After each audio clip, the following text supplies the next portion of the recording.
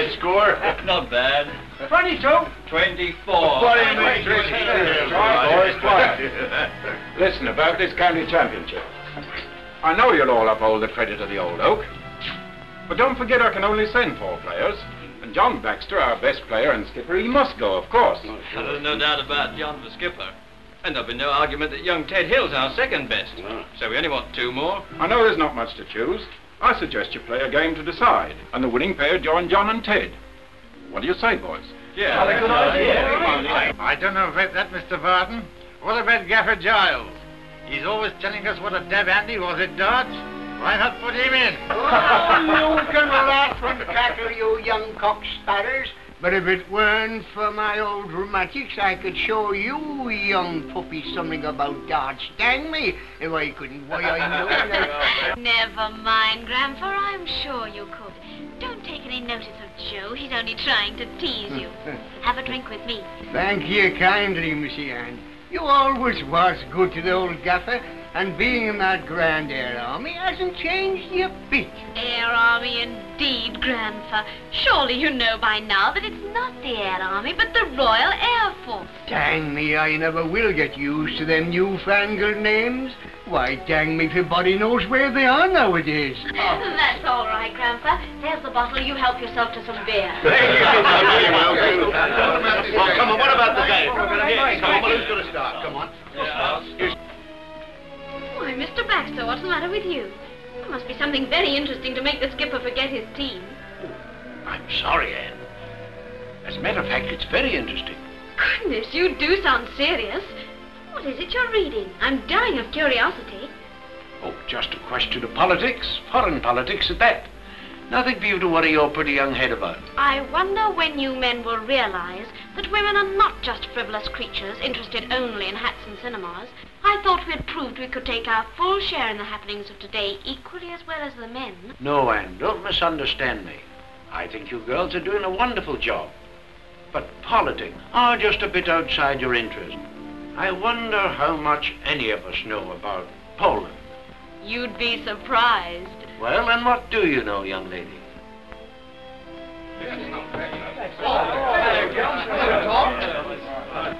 Wait and see. Hello, Johnny. Hello, Anne. Hello, Tom. Hello. Oh, I'm so pleased you came. I told you I'd come over. You didn't think I'd let you down, did you? Weren't you expecting me? Well, I didn't expect you on my first day of leave, but I was hoping. It is sweet of you. Now look here, when you 2 are finished, Oh, I'm sorry, Tom. I want Johnny to meet my father. Hello, Dad. Why, Tom, this is a pleasure. Why didn't you let me know you were coming over? Well, we didn't know we could get off today until the last moment. We just took a chance, didn't we, Johnny? That's right. Oh, Dad, meet my pal Johnny Mack, a blinking foreigner. I always like Tom's pals. I'm pleased to meet you. Glad to know you, sir. Find your lad a bit of a handful, but he'll mend in time. Treble 20. 60, 22 to win. Oh, double 10. What's the matter with a double 11? I'm particular, I am.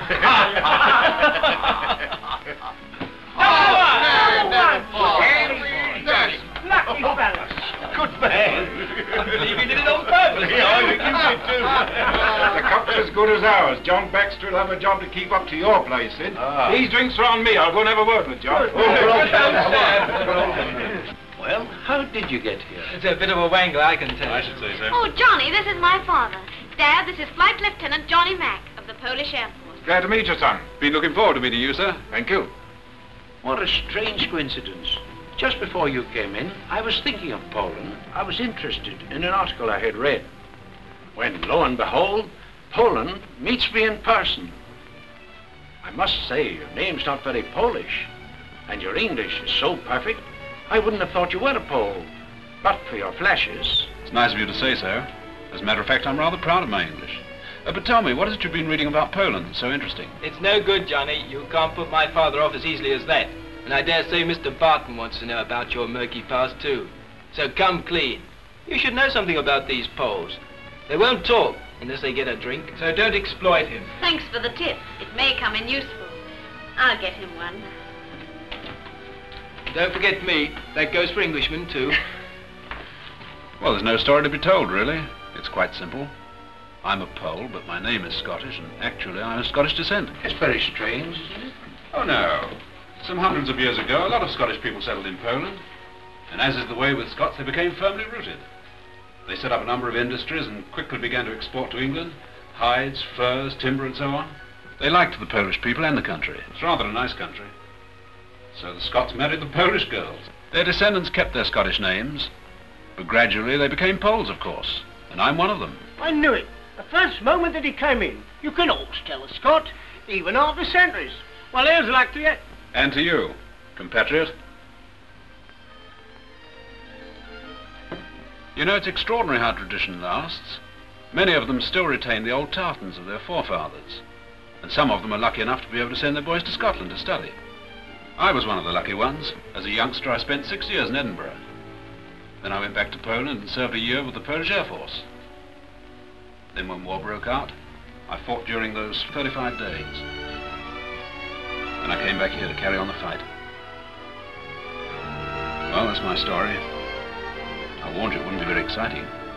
There's no need to be humble, Johnny. You know, he fought during the whole of the Battle of Britain. Oh, Anne, please. And do you know what he got his medals for? No, tell us, Anne. Oh, in our squadron, we've got a very peculiar custom. We get medals for opening beer bottles. Provided, of course, you don't spill the beer. One of the things that Johnny has learned from us is the art of understatement. But fighting is what that son of a gun loves most. Oh, after Anne, of course. Tom has often told me of your deeds of bravery. I'm sure I'm speaking for all of us when I ask you to thank your Polish friends for the help they gave us. I sometimes think we forget the part they played. Thank you, Mr. Baxter. We played the game together with you, and we still play in the same team. I think things are a little difficult for you and your countrymen. Yes, very difficult. But we're hoping. There are many things that puzzle me in that article by Mr. Hall-Belisha. Hall-Belisha? Yes, in an article I was reading in this morning's paper. There are some passages which are worth bearing in mind. But what's it all about? Here you are. See for yourself.